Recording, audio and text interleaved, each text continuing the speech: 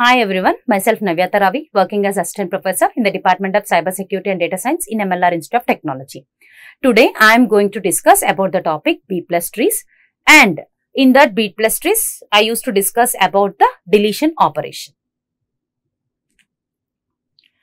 So in this, the overview of my presentation includes deletion operation in B+ trees and the advantages and disadvantages of B+ trees. So let us consider one tree which we have discussed in our previous session, that we have already constructed one B+ tree by using some elements. Okay. So let us discuss those by considering the above example. We have to delete these elements. Let us first draw the B+ tree here. Okay.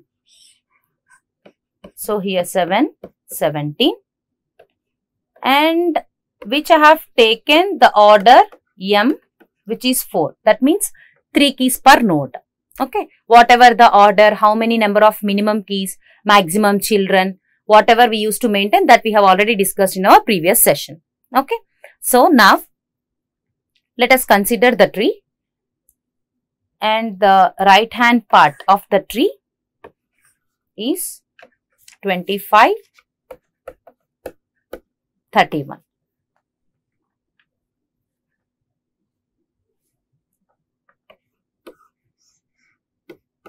One, 4, 7, 10, 17, 19, and to the left of 25, 31. Let us draw 25, 31. This is what? To the left of 25, here, to the left of 25, 25,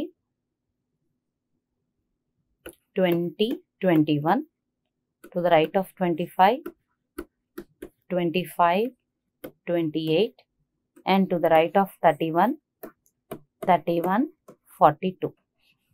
This is the tree that we have already constructed in our previous session. Now I should delete 21. Okay. So what is the concept that I have already told? From the root node we need to check the element. Okay. So whether 21 is less than 20? No, it is greater than 20. So I should go for to the right part. Okay. Now we should check whether 21. So whether 21 is less than 25? Yes. So we should go for to the left pointer. Okay. Now we can able to delete the data directly, as this is the leaf nodes. Actual data will be represented here itself. So 21 will be deleted from the leaf node directly. And here we used to maintain minimum number of keys. Okay. So for example, M is equal to 4. Okay. M is equal to 4. So how many number of keys that we should maintain? Minimum number of keys, ceil of M by 2 minus 1. Okay. That means here, how many minimum number of keys? 1.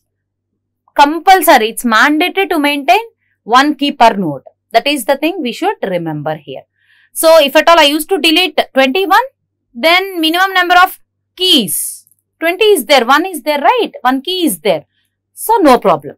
And we should check one more thing. If at all this 21 is in index node also, we need to delete that from index node, and we have to replace from some any other node. Okay. So that is what my point. Here we have deleted 21. Next, let us delete 31. Okay. Let us check whether 31 is greater than 20. Yes. 31 is greater than 20. That is why here I used to choose the right pointer. See, and here 31 is, now let us check, 31 is greater than 25. Yes, it is greater than 25. Again I used to check here, but see here the element, whatever the index is there in the index value, the 31. So from this I can able to go and I can able to check whether 31 is there in the data page. Yes, it is there. So I can delete it directly And here I used to check whether the minimum keys has been maintained. Yes.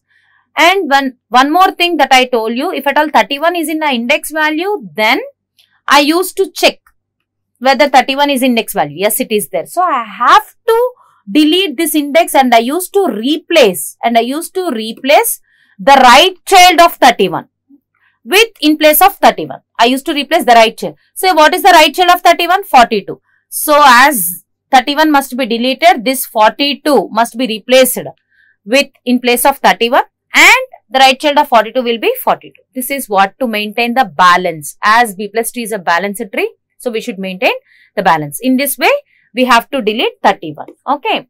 Our next element is to delete 20. Our next element is to delete 20. So what is the thing here? Where is 20? In the leaf nodes. Okay. In the leaf node. So if at all I used to delete 20, it will become an empty node. It will become empty node. So, but the condition is we have to maintain minimum number of keys 1. So, we must not delete 20 like that. We should borrow from its sibling. We should borrow from its sibling. How? One more thing that I used to represent here, every node in the leaf nodes, every node is connected with one another like a single linked list. Okay. So, here from each and every node which are connected with each other so that we can able to retrieve the data. Okay. So, to maintain the minimum number of keys, this node borrows the key can borrow from its left child or right sibling.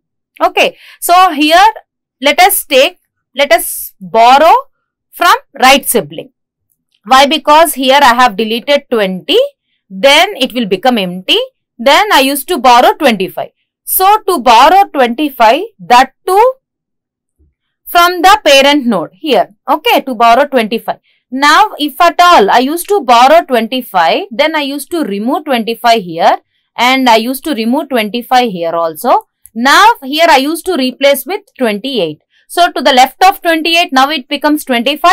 To the right of 28, it has 28 and we have satisfied the minimum number of keys also.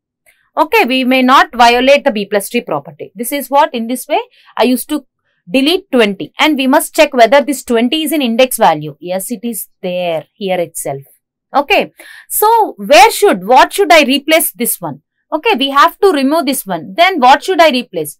So I should replace with the right subtree root node. As this is the root node, we have to replace it with the right subtree minimum value. Right subtree minimum value, that too from the leaf nodes. What is the right subtree here? This is what the right subtree. What is the minimum value here? 25. So, 25 must be represented as the root node. Why? Because here 20 has been deleted. Okay. So, this is what. Next element is 10. So, what is 10 here? Where it is 10? The 10 is available here and I can directly delete 10 so that here the minimum key, one value is there so that I can directly delete 10. Okay. Now the value is 7. Now the value is 7. So where should I delete 7? So if at all I used to delete 7, this node will become empty. So we must maintain minimum keys, at least one key. What should I do? I can borrow from left sibling or right sibling. Okay. Here I use right sibling now. Let us borrow from left sibling. So here, what is the left sibling here? 4. Okay. Let us borrow 4.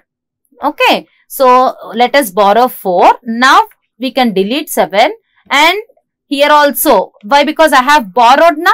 So here also I can make this 4 as my root node. Okay. Index value. So to the left of 4, 1, to the right of 4, 4 and here to the right of 17 remaining tree as it is. So in this way I can delete 7. Whether we have to check whether 4 is their index value? No. I have just replaced it. So 7 has been deleted. Next 25. Okay. So what is 25? Where is 25 here? See, this is what 25. If I used to delete 25, okay, if I used to delete 25, it will become empty node. So that is not correct. We have to maintain minimum one key. Therefore, here I used to ask the next sibling. That is what here, this is what my sibling. Okay. To ask the value of 28, if at all it gives a value of 28, then this will also become empty node. So what is the solution? Here we need to merge two nodes. Here we need to, what we have to do? Here we need to merge two nodes. Okay. So here 25 will be deleted and, okay, here 25 will be deleted and we have to merge two nodes. So after merging, here we need to insert 28. Okay. And after merging, we have merged 28. If at all 28 is in index node, that must be removed. If at all 28 is in index node, that must be removed. So what is the left part of 42 is 28 and right part of 42 will be 42 itself. Why? Because we have merged 25 and 28 as a single node and 28 must be there in the index node, that must be removed. Why? Because we have merged and the left node 28 will become the left part of 42. Okay. Now the B plus tree condition satisfies. And we need to check whether this 25 is in index node. Yes, it is there. It is what? The root node. So, what should we do? If at all it is a root node, what should we have to do? We have to replace it with the right part of the minimum value. Right subtree minimum value. Right subtree minimum value is what here? 28. Okay. So, here 25 must be replaced with 28. Okay. So, this is what we have deleted 25. Next, 42. We need to delete 42. Okay. So, if at all to delete 42, see, if at all I used to delete 42, then it has become empty node. So, which violates the B plus tree. Therefore, we can borrow it from the sibling. What is the sibling here? 28. To give 28 also, if at all this node gives 28, then it will become empty. So, what is the solution? We need to merge these two. We need to merge these two and here what we have to do? After merging, one single 28 node. Okay. One single 28 node will be present. One single 28 node will be present. And it is, see here, it is what? To the left of 42. It is to the left of 42. And 42 also, as we are deleting 42, we have deleted from the what? Leaf nodes only. But it is there in the index position. That is what? Internal nodes. That also must be deleted. To delete this 42, if at all I used to delete this one, it will become empty. Then it must borrow from its sibling. This is what? Its sibling. So, the key can be borrowed here. Okay. So, through the root node. Therefore, what should we do? Here, now, this 17 will become root node. 28, okay, will become what? To delete this 42, what we have to do? We have to delete this 42. We have to borrow this 17 through the parent root node. So, here 17 will become root node and to the right of 17, 28 will become. Okay. So, in this way, we have to delete and the elements and we should ensure that we have to maintain minimum one key per each node. And the solution for that is we can borrow. The first method is we can borrow the keys from its left sibling or right sibling. If at all that is also not possible, we have to merge the nodes. And the merged node will be deleted from the index node. So, this is what the procedure to delete.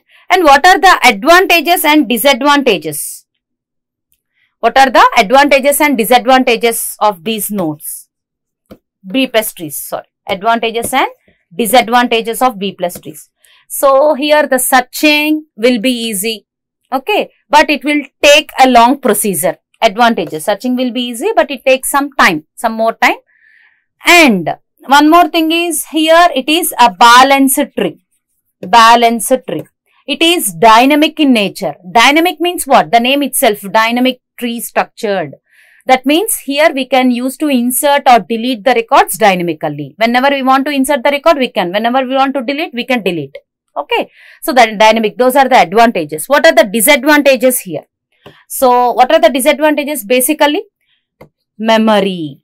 Okay. Memory, the storage space. To to create the nodes, to maintain the levels. So which can be a hectic task. That is what one of the disadvantages, wastage of memory.